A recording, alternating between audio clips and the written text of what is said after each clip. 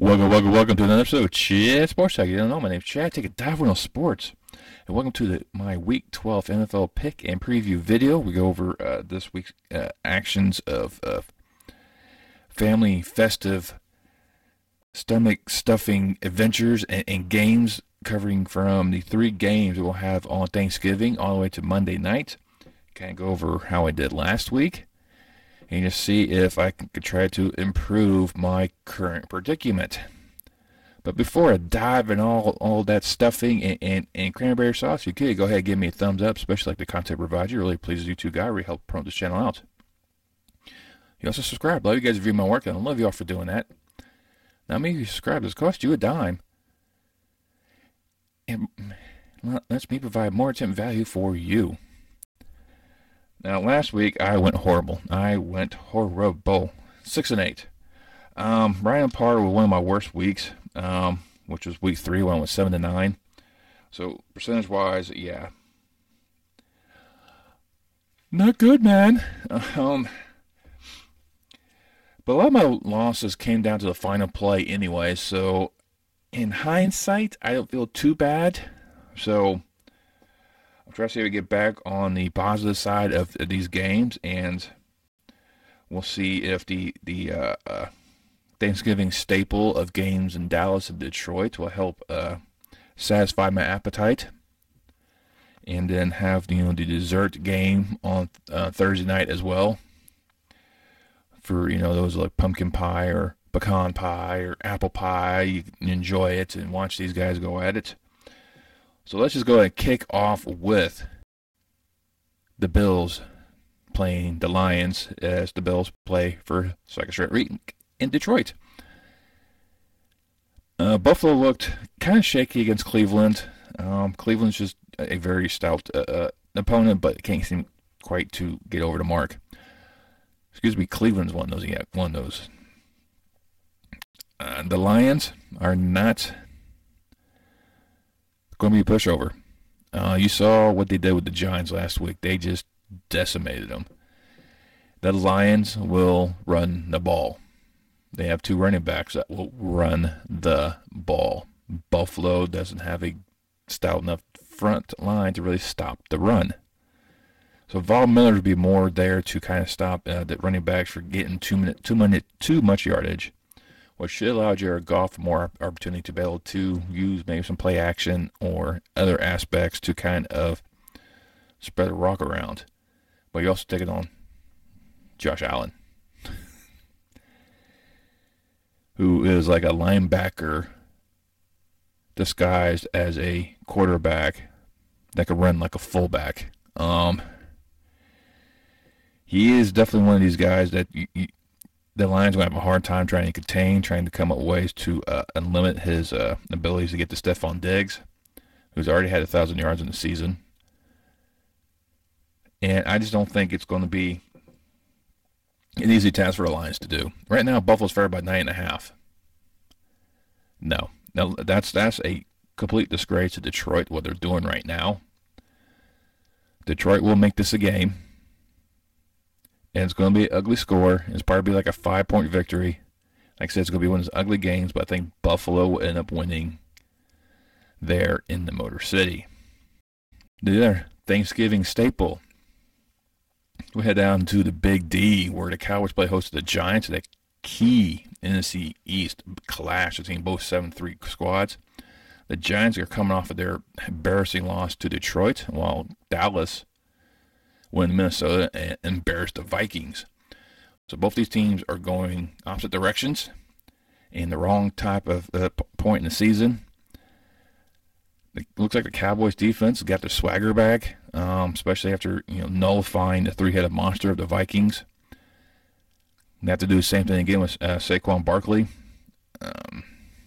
Daniel Jones is no slouch either, a quarterback, but he won't have time. The thing's going to be another one right now. Dallas favored about 9.5.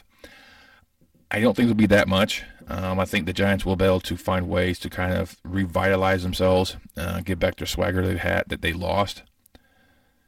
I think it's going to be.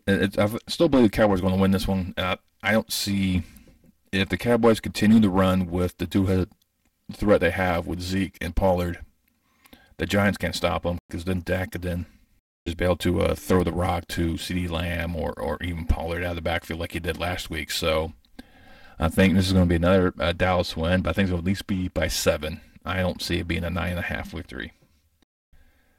And then after you stuffed your face with all that Thanksgiving meal with friends and family, you sit in front of TV on Thursday night to watch the Patriots go into town take on the Vikings.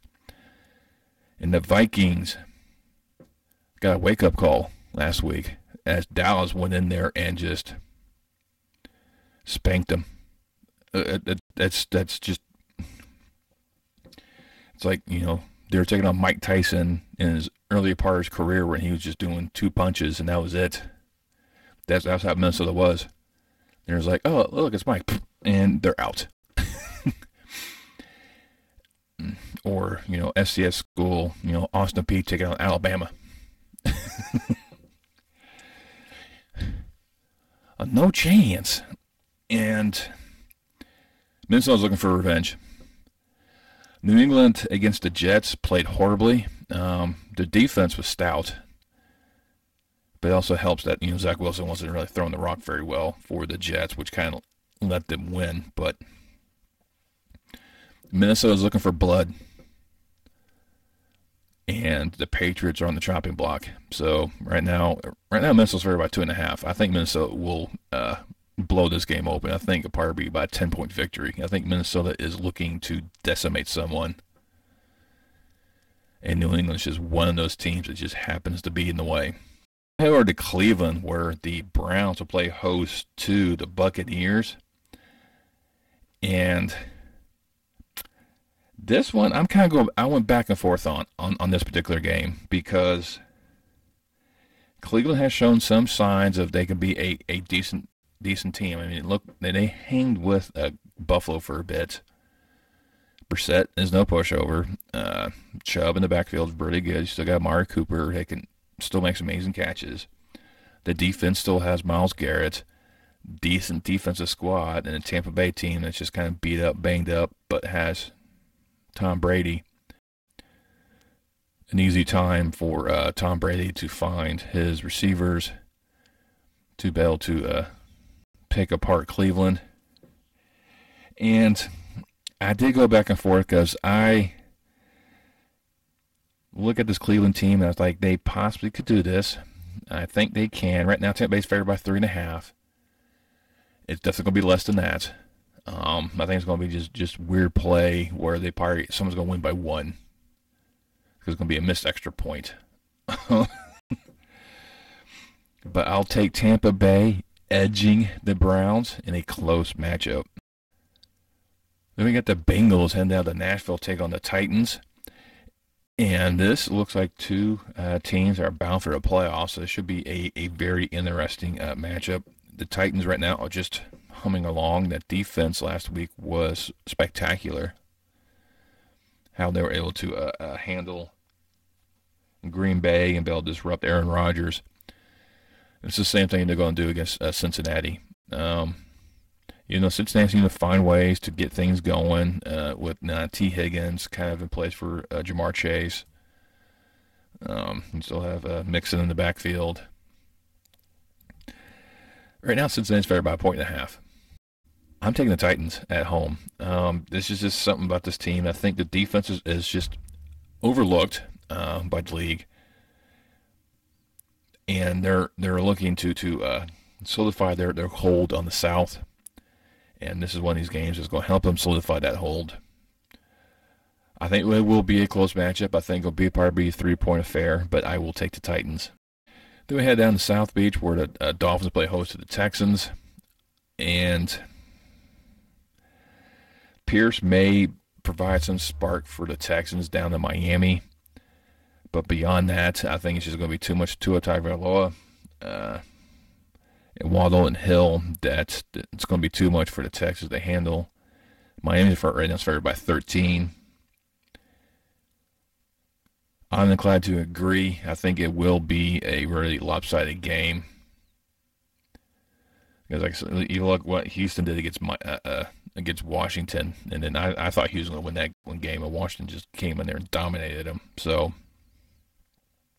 Houston's going to look to try to improve from that aspect and try to, get back some type of dignity back to their game. But you got to take on Tua and the Dolphins, and it's going to be a fin attack as the Dolphins will roll. They have to New York, where now the Jets will play host to the Bears. Right now, that Jets offense is in disarray. Zach Wilson made a lot of critical passing errors in that game against the Patriots. He overshot, undershot, totally missed open receivers. And he couldn't complete the pass. He took no responsibility for his play. He had kind of like a nonchalant type of approach. Now, that is not going to sit well. So, there's a possibility that Zach Wilson gets benched this week in favor of Joe Flacco, the old staple, who actually did a quite decent job when Zach was out for injury. Flacco was a decent quarterback and led that offense. The team was different then. They don't have much of a running attack. Now, the Jets' defense, it's one of the best in the league. Then you got to take on Justin Fields and the Bears. And Fields is, once again, they're finding ways to make him a more of a dual threat quarterback where, okay, is he going to pass? Is he going to throw? He's fine. Kmet and Mooney as his top receivers. And right now the Jets favored by 4.5. I think that's because of the defense alone and the ineptness of the Bears. But you've seen the Bears kind of play games, and a lot of times they're very good, very close. Last week in Atlanta, there was a late pick that sealed a victory for the Falcons. The Lions, they coughed up the lead there late, so the defense is failing at the end of the games. I'm probably going to be crazy, but I'm going to take Chicago edging out New York. I think it's going to be one of these weird games on the docket. This could go be completely the opposite direction. The Jets could just blow them out of the water. But I'm thinking that the disarray right now in the offense may lead to more problems that probably get exposed for that team. I think the Bears are opportunistic enough to pick apart the areas that they have to, and I think Chicago will squeak out a 2-point victory against the Jets. Then we head into Washington, where the Falcons come to town to take on the Commanders, and both these teams similar records. One's above, one's below the 500 mark because they're 5-6, 6-5. Both teams actually decent enough that could actually win the game. Atlanta seems partially have more wins than they really should. Their defense held on. No refs didn't make up very terrible calls in certain games. Because I think Atlanta could definitely be 7-4, 8-3. The Commanders, I think, right now are kind of outpaying, but they could be like a 7-4 squad themselves. So both these teams are decent enough. I think they're just missing the key pieces here and there. For the Falcons, losing Pitts for the season, it's going to hurt.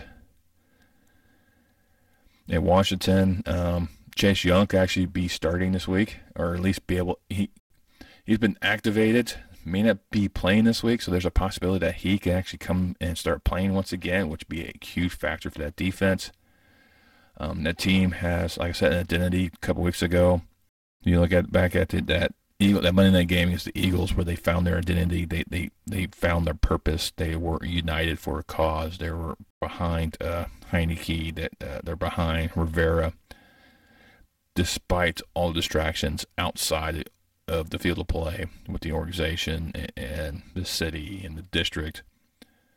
This team is looking to find a way to move forward. Atlanta's next on the docket, and fortunately for Mariota, not having one of his key pieces on that offense, the Falcons are going to have a hard day to stay with the Commanders. I think Washington's be able to beat them. Right now, Washington's favored by 4.5. Yeah, I think it's going to be powered by a 6-point victory. Then we head down to Charlotte, where you have the Panthers playing host to the Broncos in a very lackluster game between the two. Both these teams performing well below their standards. Denver is supposed to be a lot better than what they're supposed to be. The record should be reversed, I think. I had a lot of high hopes for Denver going into the season because I had probably a little more faith in Russell Wilson than I probably should have.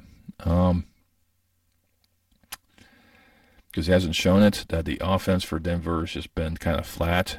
They'll show bits and pieces here and there that, hey, this is why we paid him $500 million to sign him to a long-term deal.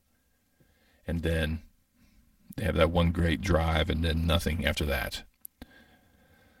The defense for Denver, decent squad, kind of missing some of their teeth they once had. Carolina, team that is also going through some major changes, getting rid of players and coaches, kind of outperforming, playing above their weight class per se, and trying to be relevant enough. It's like seeing, if you watch like, WWE and you have, Rey Mysterio take on Braun Strowman or Mustafa Ali taking on Bobby Lashley. Small dude, big dude. Doesn't work well for the small dude, and that's what Carolina is right now. They're the little guy that could. But I know it's just something about this game. I think Denver should put up some points. I really do, but I think after a while the Carolina defense will shut them down. It is up to Carolina to find ways to make things work with DJ Moore and Foreman as their two main stars, with Baker Mayfield to find ways. Baker went inept against Baltimore, which he always did anyways when he was in Cleveland. I'm taking Carolina at home, and I think that's the only reason why I'm taking Carolina, because they're at home. If they're up at Denver, I'll probably take the Broncos. It's like I said, I think Denver will end up probably leading early and then just go flat, and that's when Carolina's going to come back and win. It's going to be a comeback victory. Right now, Denver's on favored by 2.5 anyways, so it's not a huge stretch to pick Carolina. But I think it's going to be Carolina winning probably by like 3. Then we head down to Jacksonville, where the Jaguars play host to the Ravens. The previous mentioned Ravens, who kind of underperformed against Carolina. And wait to the last quarter of the game to finally score a touchdown. So that gives more credit for the Carolina's defense than anything else. Jacksonville is just one of these teams that seems to find ways to get themselves close to games and just can't quite go over that mark. And the game against the Giants, they should have won. I mean, there are so many games on the docket that they were just like one play away, and that was it. I think they are going the right direction. I think, to me, there's a lot of weapons right there on the Jags that not many people realize. Trevor Lawrence is a decent quarterback. I don't think he is the stud he was claiming out to be when he came out of Clemson. He had that one great year in Clemson, and then he just kind of started to tailor off. Everyone's saying Justin Fields better than Trevor Lawrence. I didn't believe anyone in their hype because they're a product of the system. They have to find the right coach in the pros that will help them develop to be a pro quarterback. Trevor Lawrence has the better coach. And Doug Peterson, I mean, look what he did when he had Carson Wentz. Still take the Eagles to the Super Bowl. Of course, Carson Wentz was injured. Then, it fell to the backup, Nick Foles, in his return Philly, and ended up winning the Super Bowl. But, I get off point here. The Jags have Antonine as well, another versatile running back. Kirk, top receiver for the Jags. Their defense, no laughing matter either. They will probably able to disrupt Lamar Jackson in the backfield, because Lamar, once again, he's like the only focal point for that team. I mean, as much as he loves to throw his tight ends, it's just something about this team is not quite there. Now, the Ravens defense has got a little bit better. I mean, adding Roquan Smith from the Bears really helps out. So he's going to be a huge factor to determine how the Jaguars kind of play. And I think if you take away the running game, Trevor Lawrence can be good enough to find open receivers. And this is going to be a very, very good day. Very, very good game. And Baltimore right now is favored by 4. I'm taking Jacksonville at home. I'm going to take the Jags for an upset. It's just one of these games, I think, that when these weird games that Jacksonville can actually win. kind of keep some teams humble, and I think that's just going to be, it's just the Jags will find a way to keep Baltimore humble and sneak out a victory. We head to the desert where the Cardinals playing host to the Chargers, and the Cardinals season just keeps getting worse. They're firing one of their O-line coach after the game at Mexico City because apparently he got a little touchy-feely with some women. So the Cardinals went, okay, we don't need you. Goodbye. I'm playing host to the Chargers. This is a team that I thought could have beat the Chiefs last week and could have if Herbert didn't throw an interception or didn't get bounced around and picked off. So they are a very talented team. Going to be way too much for Arizona. J.J. Watt's going to try to do stuff, but going to be not much there. Khalil Mack's going to be a focal point for that Chargers defense. Right now, Chargers are favorite about 4.5. And it's going to be Chargers all day long, knocking off the Cardinals and pretty much ending their season. Then we got the Raiders heading up to Seattle to take on the Seahawks. Battle of Geno Smith's resurrected career and Derek Carr's career that right now seems to be flatlining a bit.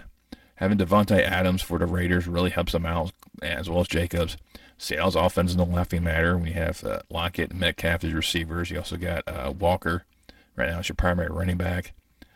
The defenses are about the same. So this is going to be a good matchup between these two, I really think. Right now, Seattle's for about 3.5, but I think Seattle's chemistry right now is more attuned than the Raiders' chemistry. Because you know they win at Denver, won in overtime, great emotional win. That's what they needed.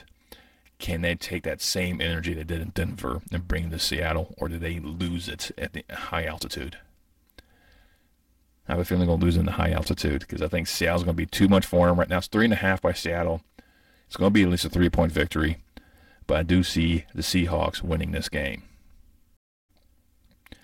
Then the Rams will go take on the Chiefs at Arrowhead. And like I said, this Rams defense should be a lot better than they are.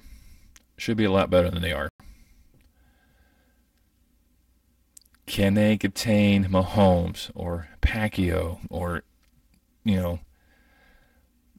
contain those two? I think they will get to Mahomes. They will. It's just I think the Rams front line is good enough to get to Patrick Mahomes. They will get sacks. But the Chiefs are savvy enough to come up with game plans to kind of negate Aaron Donald getting back there. And I think the Chiefs will end up doing just enough to beat the Rams. Right now, they're favored by 14.5. I doubt it'll be that much. I really do. Because just the fact I think the Rams are trying to establish themselves once again with their defense. The offense is going to make the turn over the ball probably too many times, which will allow the Chiefs to kind of get some good field position, get the points on the board. And it's going to be closer to 14, probably closer to like a 10-point victory. I think it's going to be more field goals and touchdowns for the Chiefs. But it's because they have more opportunities to make those points, but the Chiefs winning at home. Back to Santa Clara, where the 49ers play host to the Saints. The Saints, who took care of business against the Rams last week, take on a 49ers team that has just revitalized itself. And Andy Dalton will be having more interceptions than touchdowns this week, which I don't think it's too far of a comparison for that one. Alvin Kamara's not going to have a very easy game either. The 49ers just have too many weapons on that offense to try to pinpoint who to take out, and Jimmy G should have enough opportunities to throw about 3 touchdowns to about 1 interception, and the 49ers should end up winning this one kind of easily. Right now they're favored by 9.5. I say it's at least a 7-point victory, but Niners definitely winning this one, keeping pace with the Seahawks. Sunday night, we head back to Philadelphia, where the Eagles will play host to the Packers. That game last Thursday with the Titans, Aaron Rodgers was off his game, completely off his game. The Eagles had to get a slugfest with the Colts, but ended up coming back from behind to beat the Colts in Indy. Everything's pointing towards Philadelphia, 7-point victory. Right now, they're favored by 7. I think things could get a little bit better for them in this aspect. I think they'll probably put up more points. Philadelphia has shown to allow teams to kind of hang around the game a bit. But I think Philadelphia will end up edging out Green Bay probably by 3 points and just probably solidifying their position as probably the number one team in the NFC. And then Monday, the Colts will play a host to the Steelers in a matchup between these two teams that are just underperforming. I had more aspirations for Indianapolis. I think for any other team. Actually, I had a host for Pittsburgh too. So, but I thought the Colts were going to win the South with Matt Ryan at the helm. You know, the running game being the focal point. Saturday has got these guys thinking they can win. They win his first game. They were close to beating Philadelphia last week. And as I hear, the Fighting Saturdays are, he's kind of going the right direction. Now, Tomlin, no-nonsense coach. He's been there for a long time in Pittsburgh. Never had a losing season. So they were motivated to try to do that. You saw sparks last week as well against Cincinnati. They were playing right there, blow for blow with the Bengals, and it came short. Matt Ryan likes to throw interceptions. Which running back's going to be better? Is it going to be Najee Harris or Jonathan Taylor? Which line's going to hold up? It's going to be a very fun game between these two. Right now, Indy's favored by 2.5. And I think that could be a possibility, but I think Pittsburgh will go into Indianapolis and sneak out a victory. Be able to sneak out that 3-point win against the Fighting Saturdays. I mean, nothing against, the Colts. I think the Colts' mentality right now, team chemistry is right there with them. They're going to get some of these nail-biting games, and there's going to be another one. I think it's another team from Pennsylvania, but I will take the Steelers. Well, there you go. Those are my picks. I pretty much went down the line with a lot of the favorites. A lot of these games, I think, is going to be one-sided for a lot of them. There's going to be a couple close ones today, going to limit a few. Let's just say if I can do better than my 6 and 8 from last week, maybe I get back to my 9 wins. That'd be nice. Since it's a full slate of teams playing, no one's off for this holiday weekend. And we'll see what transpires afterwards. But hey, let me know down below what you think of my picks. Which game you look forward to the most? Do you watch football during Thanksgiving? I know a lot of families are like, nope, no sports. Because I always hear you guys yelling on the TV. My wife tried to do that to me quite a few years, and half the time it didn't work. Well, anyways, just let me know. I want you down there making those comments and let me know your favorite game you look forward to this week. You guys hit that thumbs up once again. You want to share this video with friends and family. It helps promote this channel out. Once you subscribe, make sure you click that bell and turn on your notifications so the next time I post any more content on my channel. And I will see you next time on Chat Sports Talk.